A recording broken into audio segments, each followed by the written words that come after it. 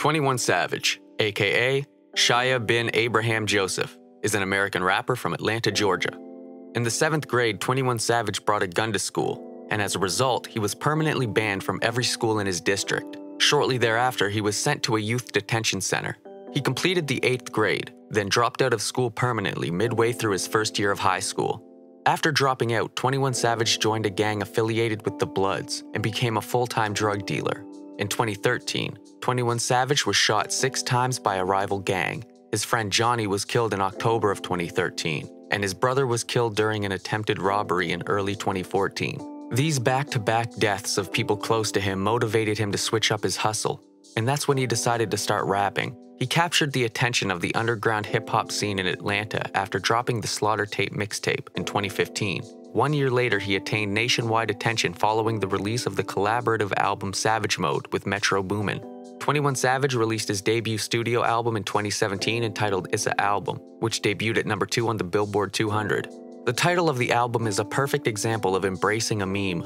Following a 2016 interview with DJ Vlad, memes started popping up on the internet due to how 21 Savage pronounces the words "it's a."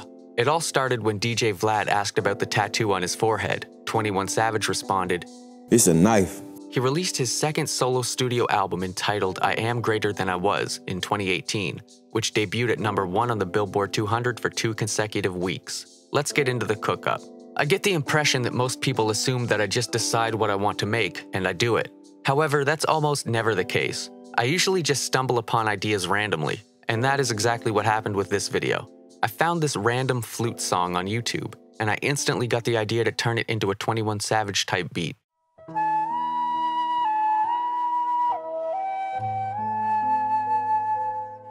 I dragged the sample into the playlist, and I isolated a section of the track that I want to use as my sample. I time stretched and pitch shifted it slightly.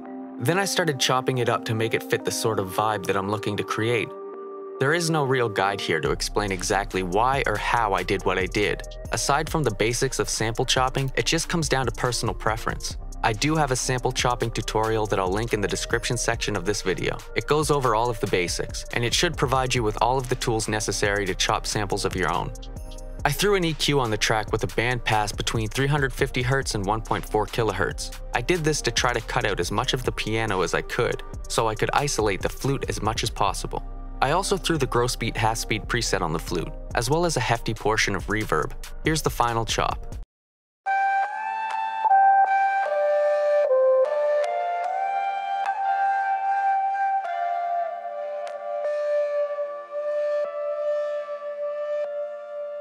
You probably noticed that there's a lot of horrible clicking sounds from the way that I decided to chop the sample.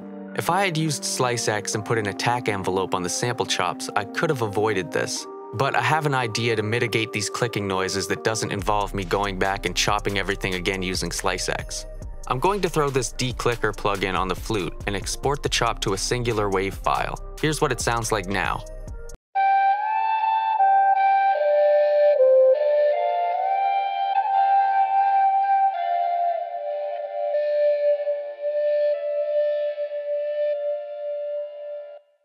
I pulled up this piano in Contact. I'm going to lay down a melody in D harmonic minor. I'm using the harmonic minor scale because it has more half steps than the regular minor scale, which means there's more options for creating tension, and tension makes a track sound darker, and 21 Savage beats are usually pretty dark. I'll speed up the footage here to save time. Here's what I came up with. Before I press play, I have to warn you that the melody in its current state is going to sound ridiculous and terrible. Just bear with me and trust that I'll turn it into something half decent.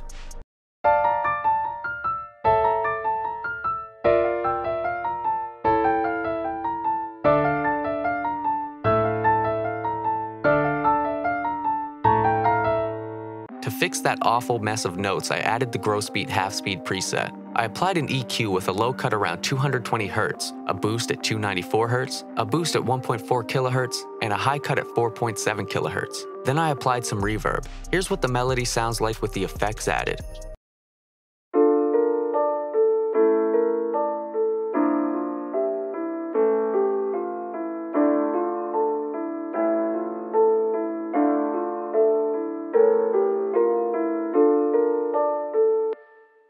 I layered a couple of presets in Omnisphere. and I also opened up this crash sample. I layered them all together to make this dark crash type sound. I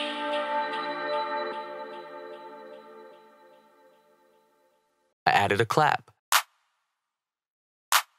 I laid down this perk.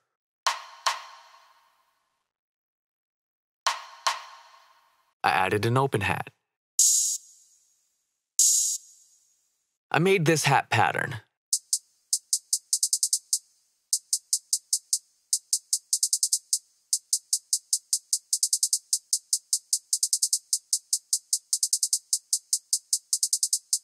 I made this kick pattern.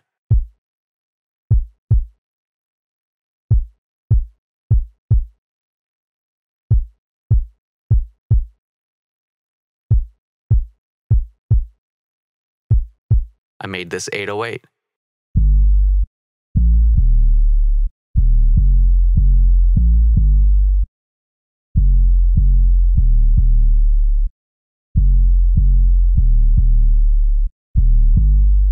Here's what the drums sound like all together.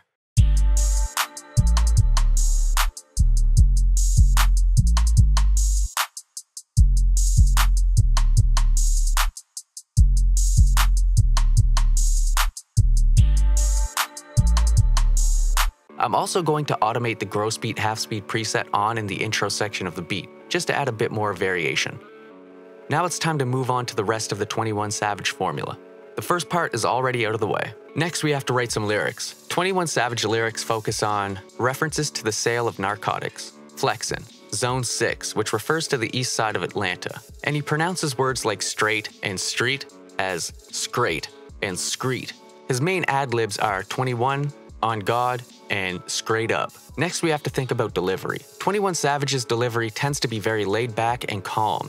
As for vocal mixing, it's the same as always. I'll link to my vocal mixing tutorial in the description section of this video. And just a disclaimer, I'm not attempting to do an outright impression of 21 Savage, I'm just attempting to emulate his flow and subject matter. With all of that out of the way, let's see what we've come up with.